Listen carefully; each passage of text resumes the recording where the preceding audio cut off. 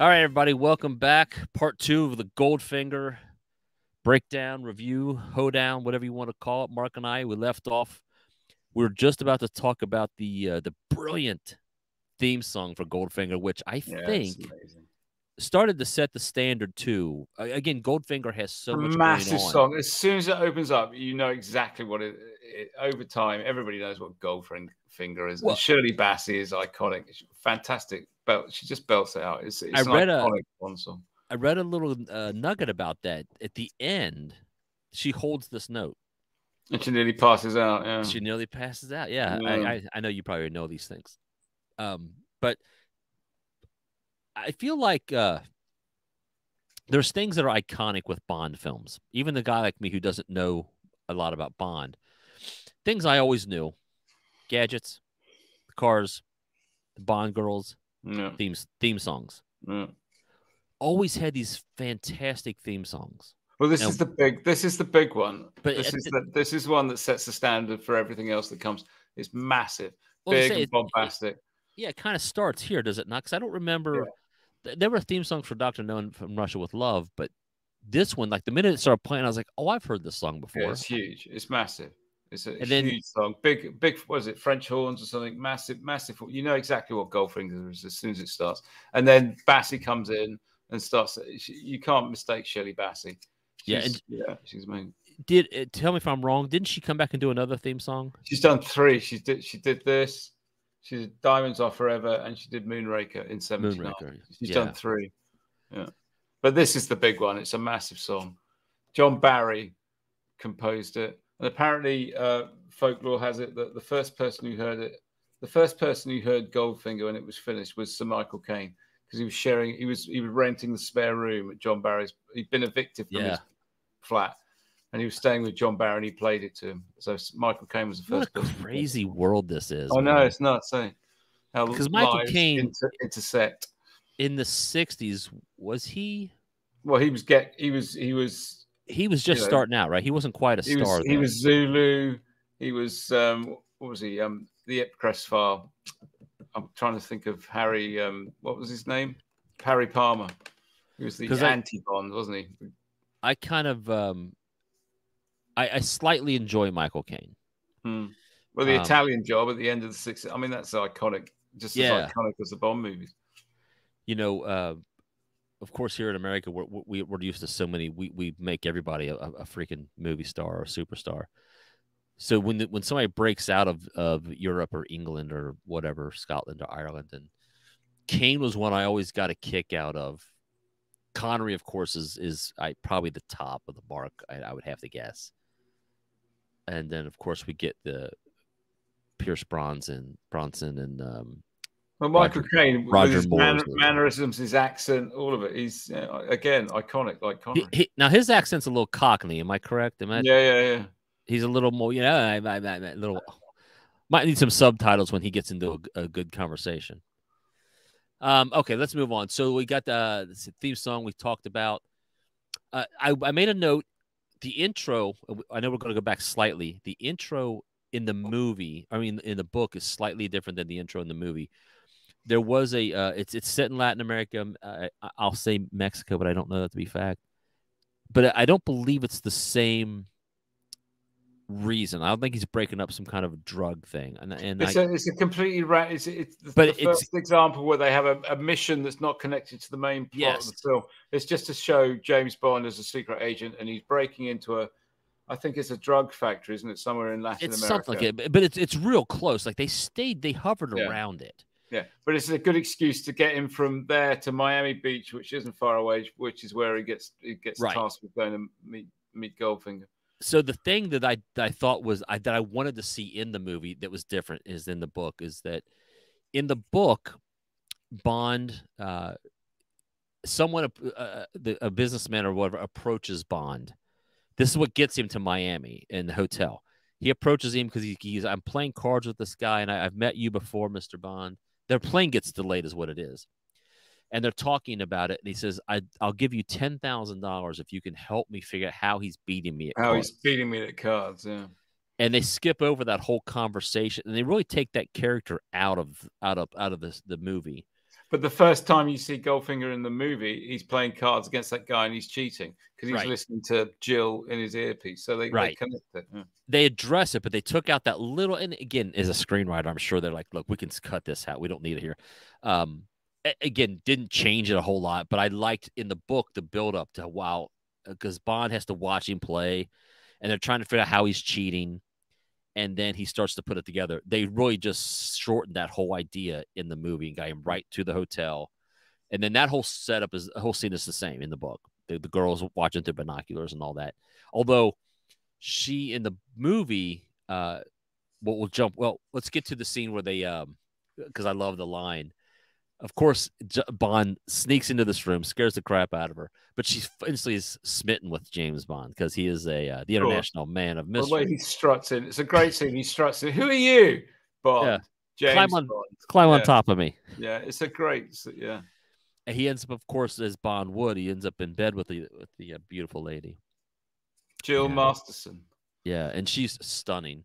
Shirley Eaton is stunning. When he walks in behind her and she turns around and goes, "Who are you?" and she's in that little black bikini and she's helping Goldfinger cheat a card. She's gorgeous. Yeah. Made a very big impression on 8-9-year-old me. Well, wait till we get to Pussy Galore. I mean, exactly. Jesus, I must be dreaming. Yeah, exactly. So Bond, of course, has her back in his room. And it leads us to one of the greatest lines in the movie, I think, with the Dom Perignon, Mark. If you remember the line, you're welcome to say it out there. He doesn't want to drink his Dom Perignon 53 above I can't remember what the temperature 38 degrees Celsius. It's as bad as listening to the Beatles without earmuffs. Yeah. Yeah. So iconic that there was a little back and forth with the Beatles and Bond.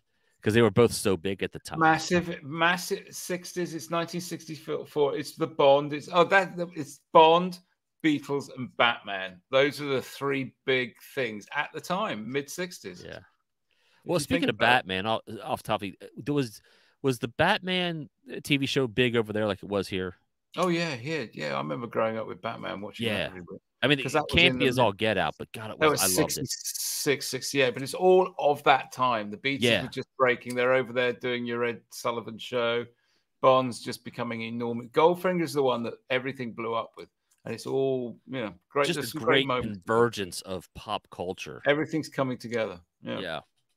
So he makes this great line about which to me reads as very, as you said earlier, snobbery, very British, very... a proper gentleman wouldn't drink his Dom Perignon above 38. And off he goes to the fridge to get another one. And then, dear, look out, here comes Odd Job. And then we get Odd Job. Odd Job. What a fantastic villain Odd Job is. He's amazing. What I like in the film is you only see when he's looking for the Dom Perignon in the freezer, in the fridge, you see him getting chopped from behind. You just see Odd Job's shadow in the film. It's just like it's great. And there's that music. It's just like what is it? It's like a little symbol or something. Just the music. He's a deadly villain. You can tell straight away this guy is seriously bad news. He does that, and I saw an interview in that documentary I watched that Bond said, he goes, "I still think I have some pain in my neck from that karate chop." Yeah. So this leads us to one of the most iconic scenes in the movie. The gold painted lady laying on the bed. Yeah. So I looked this up just because I want to make sure this was a true thing, and it's not. They determined that she died from skin suffocation. Apparently, skin suffocation is nonsense. It doesn't actually happen. It sounds great. You've got to leave a little bit of skin. You can paint yourself completely in gold, but you've got to leave a little bit of skin to allow somewhere. The skin. Apparently, it's nonsense. It's not true. I looked it up. It sounds great. It did sound great, and it's funny. But when they painted her in the scene, she's lying face down on the bed. And apparently, they left a strip on her stomach. They didn't paint all of it. They weren't quite sure. Yeah, they were nervous. Quite sure. Yeah. They shot that scene. They said it as quickly as they could. Yeah. But apparently, she had about 3. They washed it all off. It took 4 hours to get this paint off her, and then 3 days later, she had to have a Turkish bath to make sure she got all of it out of her pores. There was so much of it. I wouldn't mind having the job of helping get the paint off of her. Helping Shirley Eaton get her gold paint off. Yeah. She's beautiful women. But when he comes out and it's all lit and you can see it's gold, and there's that just in the back, you just hear it go ding, ding, ding, and you see her on the bed. She's covered. It's amazing cinematic moment. It is. Woman covered in gold paint on a bed. It's a great moment. It speaks. I mean, even in the picture behind you, the gold. Yeah, that's her. Yeah, it's an iconic image. It speaks so much without saying a word. Yeah, like you know exactly where this film. There was a bad dude. He loves gold, and this beautiful chick's gonna die. Connery's standing there going, "What the hell has just happened?" And he's on the phone to Felix. Get over here now. And Felix going, "What's the matter?" Because the girl's dead, and he goes, "Dink," because the one giving him the massage. It's not Dink. No, Masterson, Jill, and she's covered in gold paint. It's great. It's a great moment. Yeah, it's I loved it, and it's one of those things. Like again, it's been out there for decades, and I'm just now seeing it for the first time. This is truly people may not believe me. It's the first time I've ever seen this movie. 2023, September 1st, late in life, I get to this movie, but that was a great scene. So again, the skin suffocation is not a real thing. We breathe through our mouths, not our skin. Let's jump over to Bond is back in England.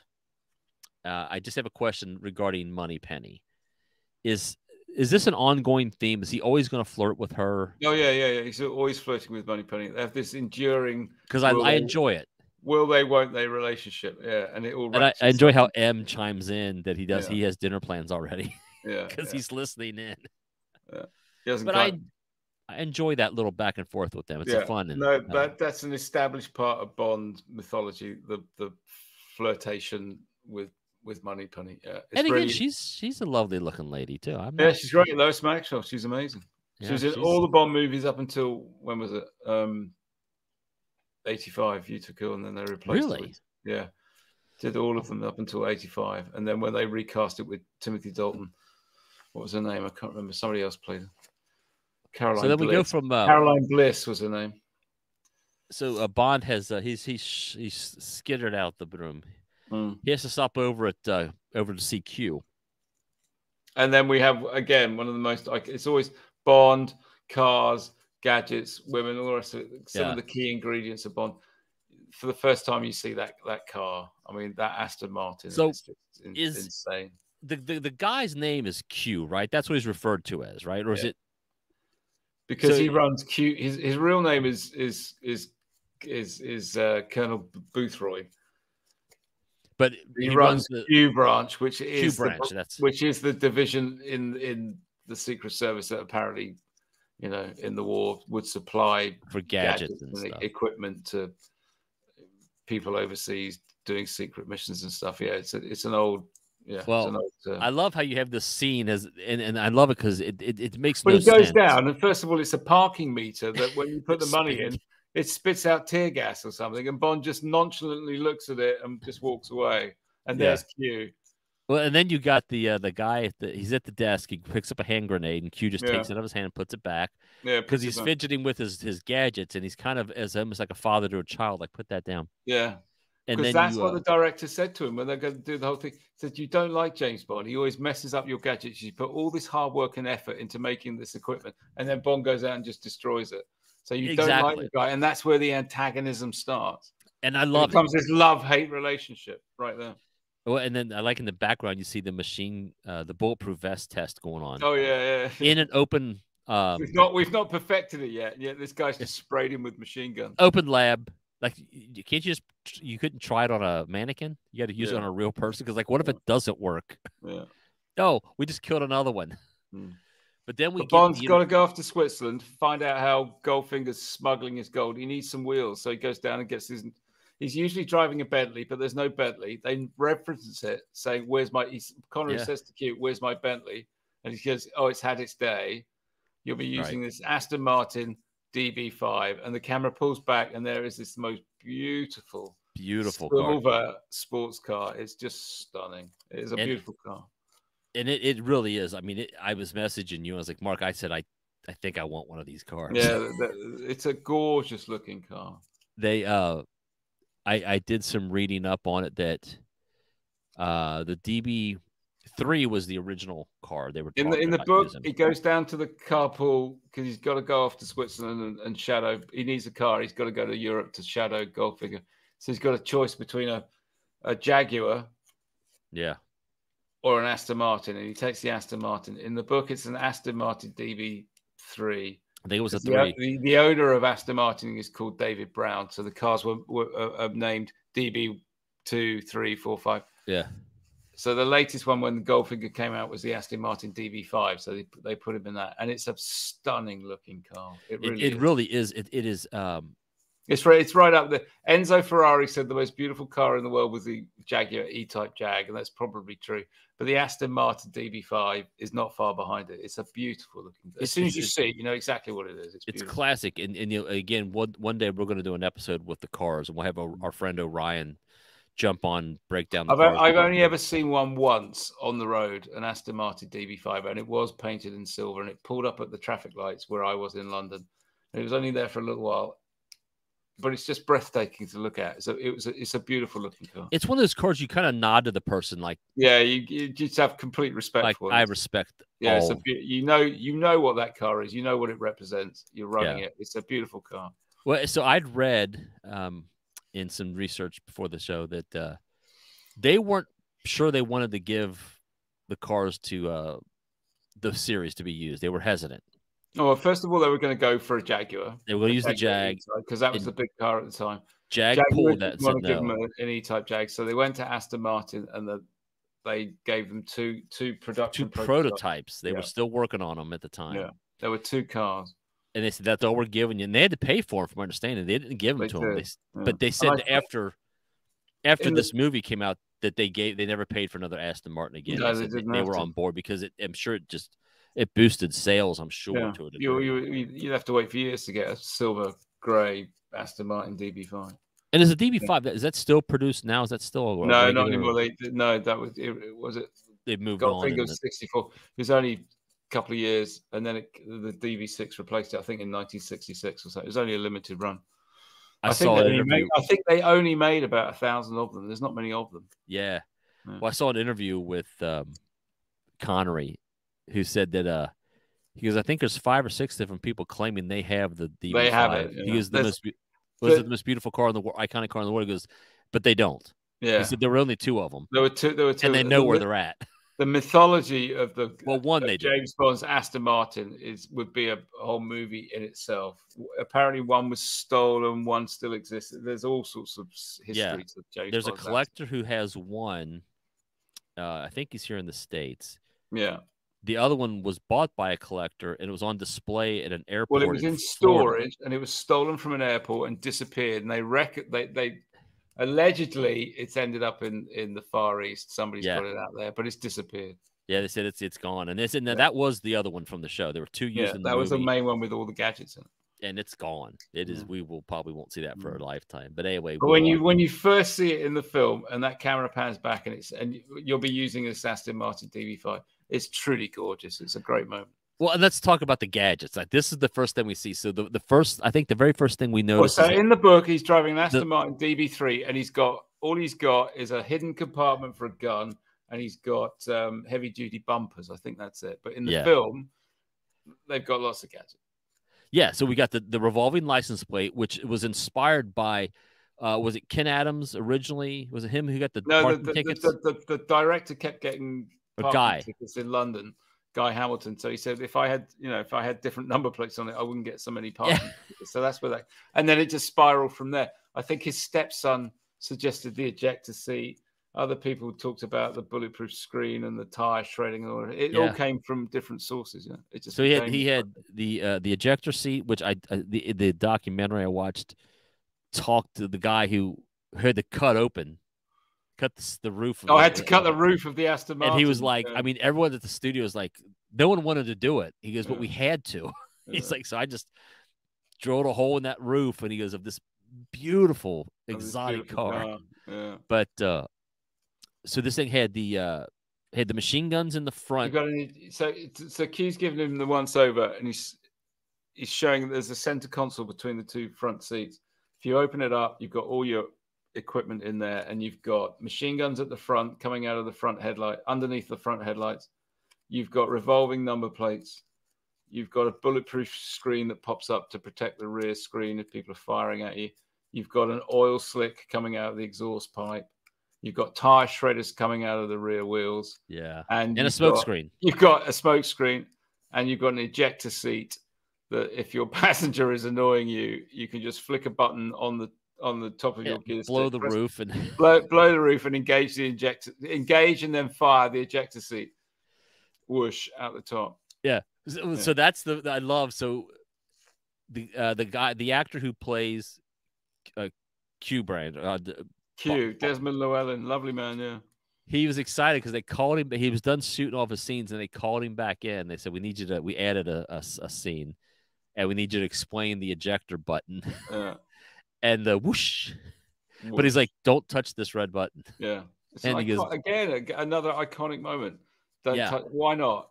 Because you'll engage and then fire. You're engaged and then fire the ejector seat. And he's like, "You're joking." I never joke about my work, 007. I had that line written down. I was like, one of my favorite lines is, "I never joke about my work." I never joke. And then that becomes an iconic theme all the way through the films. He never jokes about his work. Yeah. So that was just awesome. So then we get to let's move to the golf course. Where James is going to accidentally bump into Goldfinger. This was a great scene in the book. I enjoyed this scene in the book. It played well in the movie. And I think you were telling me earlier, and I did see this in in the documentary, that this is where Connery, his love for golf came from this movie. He had to play golf, and he really took to the game. And there's a big scene in the book. Goldfinger, what's his name? Gert Frobe. He couldn't play golf. He never could pick it up. But they said that so any scenes you see, if it's someone swinging the ball, it's not him. It's not him. Yeah, he wasn't. Because he goes, I couldn't just pick up the game. But the golf ball game. Bond manages to get a social meeting with Goldfinger at a golf club in Kent. They need to find out how he's smuggling gold. So he goes and he manages to get a golf match. I think, is it in the book? It's set at Sandwich Golf Club. Yes, that's what in the book it is. In Sandwich, which is my father's family come from Sandwich, so I know Sandwich quite well. But in the film, it's filmed at Stoke Poges, which is just around the corner from London somewhere. Yes. But he has a golf match with him, and they play for, is it a shilling a hole or something? But then this massive. The Bank of England have given Bond a bar of gold to use as bait to lure Goldfinger into a trap to find out how he's smuggling gold across Europe. So he's carrying around a bar of gold. We'll have to do the maths. In 1964, this bar of gold is worth £5,000. I'm sure there's someone. Keep talking. I think I have it here. Yeah, you might have it somewhere. So the Bank of England give Bond a bar of gold that he can use to lure Goldfinger into his plan. So they're playing a round of golf. How much does a bar of gold weigh? 27 pounds. Yeah, it's quite heavy. But suddenly, out of nowhere, out of his trouser pocket, he drops this bar of gold on the ground in front of Goldfinger as he's trying to play a hole on a game of golf. Where does the gold come from? How did he carry that around?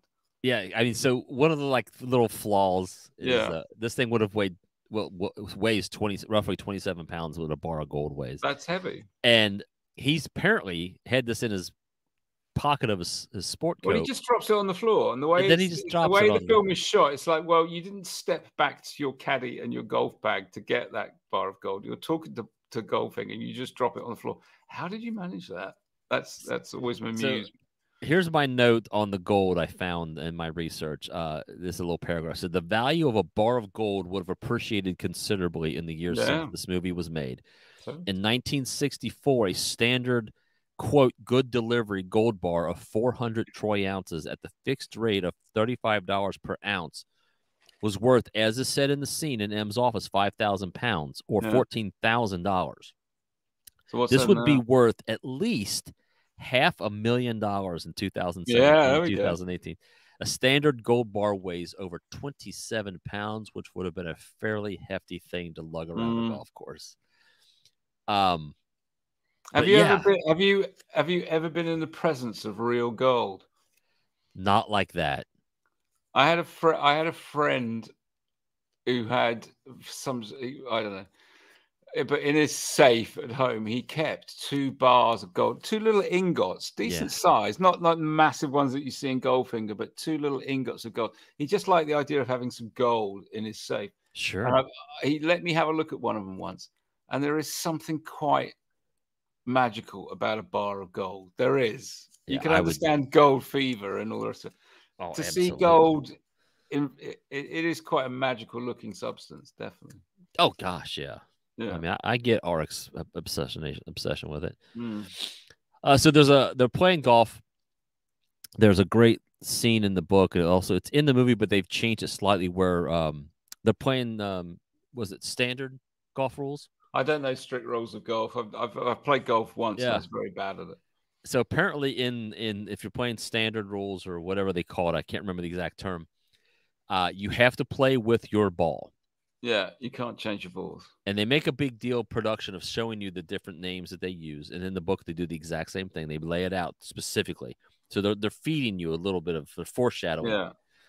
And the golf ball switch in the movie versus the book is pretty close. Not the same, but it's pretty close. In the book, it's the caddy who does all the dirty work. Not Bond. Yeah. Of switching out the golf ball. And he lets Bond in on it. Isn't it Ace of Hearts or something? Here's my Slazenger number 6. Yeah. Penfold Hearts is the name of Bond plays Penfold, I think Penfold it is. Hearts. In Goldfinger does a Slazenger number 6 or something. So key to the scene is that they're playing for money. They're playing for $10,000 at the end, and Bond hands him the wrong golf ball, hoping that he doesn't pay attention because he's about to lose the match. He knows he's not going to win the game. Playing the wrong ball. He plays the wrong ball, and of course, at the end, Oh, is this your ball you were playing with? The Slazenger 7? That's not your ball. You got or it 6 wrong. or whatever it is. He wins the game, thus irritating Goldfinger himself. But it played well in the book, and it played pretty good in the movie. We then move on to Geneva. Let's move forward in the movie Geneva. The DB5 versus the Ford Mustang. Oh, yes. Which that was the first time a Mustang was ever used in film. Ford was excited to put their car in the movie. Was that right? And they also donated the Thunderbird that was used by the Bond's cohorts over in Kentucky when they're in Louisville or Fort Knox.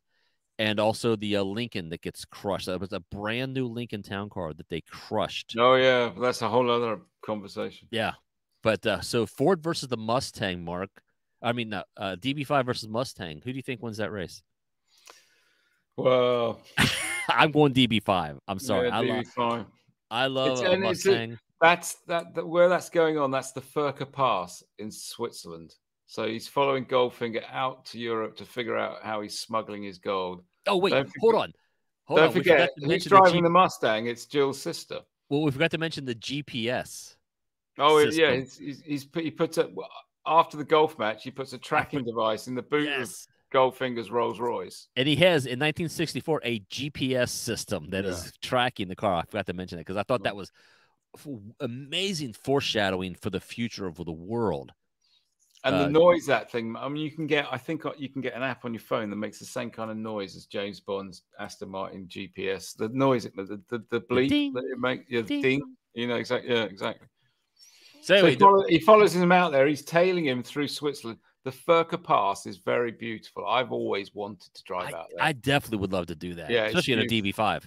In a beautiful DB5.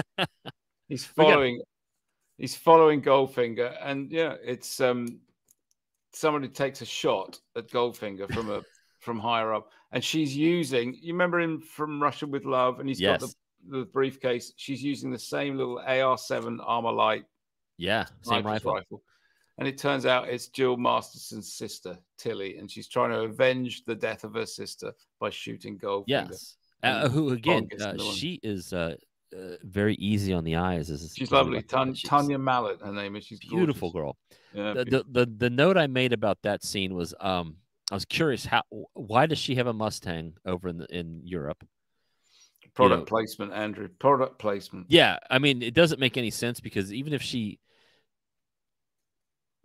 I mean, I'm sure you could have got a Mustang over there, but why would you, if you're there to track some, just It's rent a all car. product placement. Would that be the car you would have rented? A Mustang. Well, like you said, all the movies all the vehicles in it, they're all Fords. There's Ford all the way through Bond movies. There's all Ford product placements, definitely. But the thing I thought that really, again, because I have this weird, and I'm not the only person that does this, but I just things that I catch that don't make sense is she takes the shot and almost hits Bond, which at the time, now again, I'm still watching the movie, so I don't know why she took a shot at Bond. But no, she's aiming at Goldfinger, but she misses. Yeah, she's a horrible shot.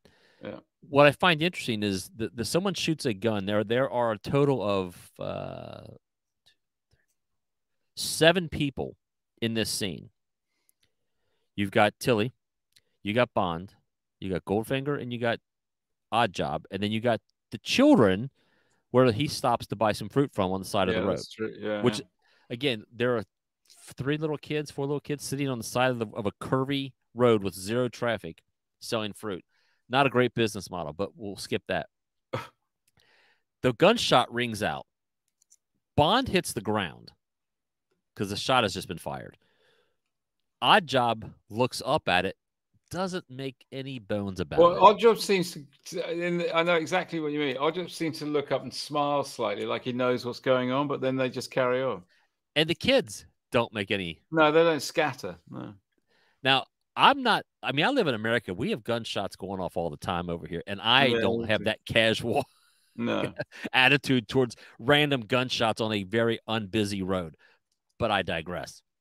Because that's what made me think that she was trying to kill Bond, because Odd Job didn't seem to have any qualms. So my head, because again, I'm still seeing it, so I don't know what's coming in the future, that he's not taken aback by it because he knows what's coming.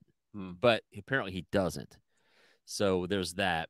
So anyway, I found that was again a beautiful, beautiful drive. I would love to do that sometime. And let's see, the Geneva must know no one flinches. That's what I got for that. So let's go ahead and call this episode at this point, Mark, and we'll pick up when we come back. We'll pick up when Bond is at the factory. He's dropped and caught. He breaks into Goldfinger's factory, which is actually the back lot of Pinewood Studios. Yeah, we'll pick up from there. So let's go ahead and say goodbye for now. We'll pick up on our next Andy. Part 3. Stay safe over there, Mark. And you, Andy. Behave yourself. This has been a Touch of Madness production, brought to you by the creative minds at Tommy Twins Media.